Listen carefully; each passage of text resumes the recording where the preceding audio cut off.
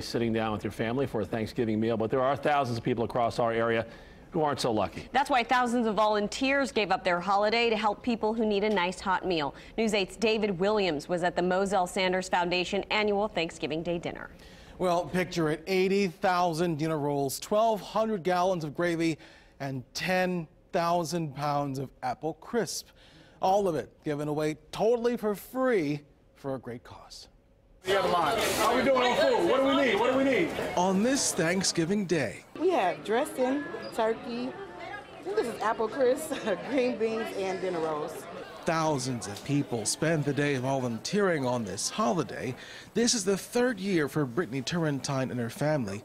They wouldn't have it any other way. Why give up Thanksgiving? Because I have the time, my family can wait.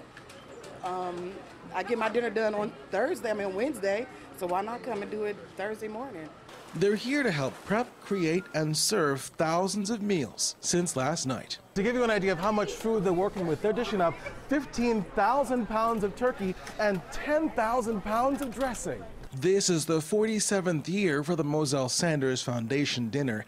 It's Tim Spears' first time volunteering here. I feel blessed. I'm blessed in my life, and I feel blessed to be able to help someone else out and have a meal today that wouldn't otherwise have one. That's the same reason Governor Eric Holcomb took time to dish out some Thanksgiving meals. I don't want anyone to feel like they're drowning in a sea of opportunity, that while other people are smiling all around them, they've got a lot of stress going on, or they're worried about where the next meal might come from. There are people in this community, in our state. This is what our state's all about, is Hoosiers helping Hoosiers. Some 40,000 Hoosiers are expected to be served from 44 sites around the area.